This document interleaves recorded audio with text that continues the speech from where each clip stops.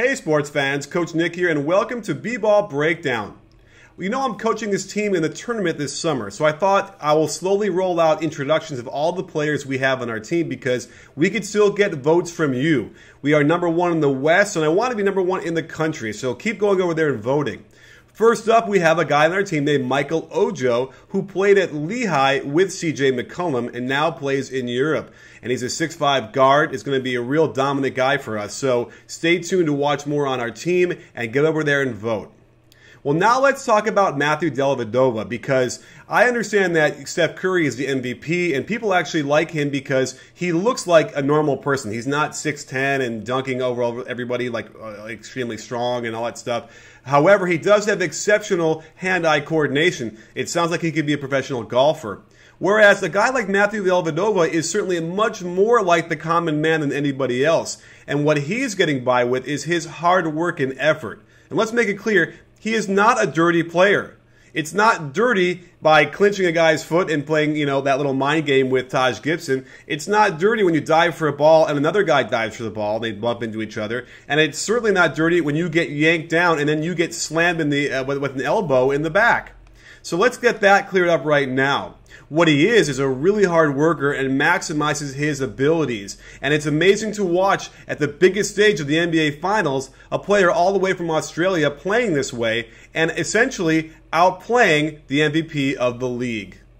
Let's start out looking at Matthew Dellavadova's defense since it was stellar all night while guarding the reigning MVP of the league. Watch how he can be legally physical off these screens, making even a routine catch into an adventure for Steph. He's relentless in his pursuit and is blowing up the Warriors' rhythm. Even on the weak side, his discipline to stay aware of Curry is unparalleled and his communication has been instrumental in getting teammates in the right spots. This deflection of the pass, then forcing Curry into a shot fake and dribble, are all things that don't show up in the box score. You can see how he's not worried about playing help defense, nor should he be, since the moment you lose vision of Curry, you're dead. And it's his ability to stay in position and keep Curry in front, which is the chief reason Steph is shooting so poorly in the finals thus far. Rather than run him off of pick and rolls, the Warriors opted to get Curry off ball more often than usual, and this played right into Delly's hands. As the Warriors break into the loop, watch Dellevadova's effort to shoot the gap and deny Curry the ball. Forcing the Warriors into so many secondary actions is clearly frustrating both the offense and the players. That said, it wasn't all fun and games, as Steph catches him in the open court and does a number on him when Delly thought Thompson would be sliding down to help contain. Just watch how relentless he is as he fights around the Bogut screen, falls down, but still gets up to try and contest this shot. While it's technically open, with Steph already being flustered and out of rhythm, it has to help force this miss. Let's switch to his offense, where the effect is less profound, but sneaky good. On this weak side fill, as the pass arrives, he has already spotted Mozgov sealing his man and makes this pass on target with perfect timing, earning him the assist. But he balanced some of that goodness out with an ill-advised lob attempt that should have just been a simple bounce pass to the roll man. In the second half, the Cavs started running a lot of the same actions over and over, like setting a pin down for Delly, then pitching it to him into a ball screen.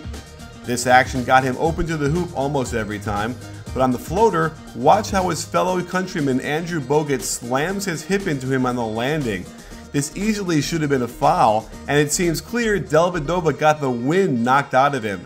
But he's tough, doesn't stay down for long, and is right back in the play. Not even a minute later, he's all over Curry again, taking away his cut, chasing him around screens, and his hustle to double forces a pass to Bogut, precisely what the Cavs wanted. They can foul him and put him on the free throw line. At the end of the third, the Cavs let him run the show, and he makes a poor decision to get up in the air and throw a pass that gets easily tipped.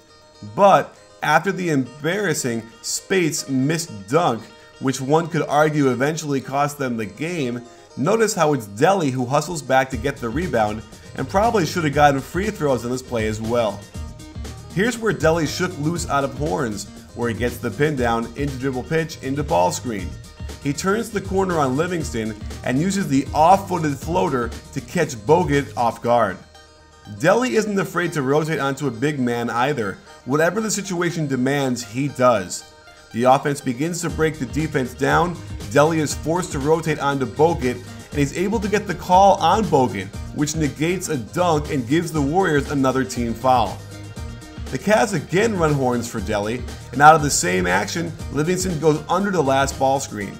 He remains calm, calls for another ball screen out top, and hits the same off-footed runner again before Bogut can even react. Again, he wasn't perfect offensively, but his stellar defense earned him a few bad possessions as he drives in too deep right at the runner-up for Defensive Player of the Year. As we got into crunch time, Dellevadova kept making crucial plays. The game plan for the Cavs is to get a switch of Curry onto LeBron with a pick and roll. When they get it, Delly pops to the open area on the three-point arc and hits the crucial tray. With the Cavs nursing a 2-point lead, just watch how Delly is forced to switch onto the much bigger Draymond Green, then proceeds to mix it up as he rolls to the hoop. Watch as he gives a subtle show to Harrison Barnes, who opts to pull up. And then the box out underneath in the ensuing scrum for the ball, and who comes up with it? Moving to overtime, Cleveland is up 5 and does not want to give up a 3 under any circumstances. He shoots the gap on the high side, normally a surefire open shot for Steph, but his pursuit gets him there just in time to force a pump fake. With no rhythm, Steph takes the shot, and Delly is still there to pressure him from behind. But the real magic in this play is his ability to grab this rebound as he's falling out of bounds and hit a teammate under the Warriors basket, something that he saw he could do safely, preserving the possession for the Cavs. He gets mixed up with Draymond Green again, and while Green scores eventually, I love Delly's toughness as he won't get back down to the front of the rim, forcing the first miss. Down 1 with the clock winding down, he spots up on the left side, and when he doesn't get the shot, he doesn't just stand there or sulk because the ball doesn't come to him. He sprints to the rim and not only gets the rebound, but attempts to tip it in, getting hammered in the process and getting the 2 free throws that end up winning this game.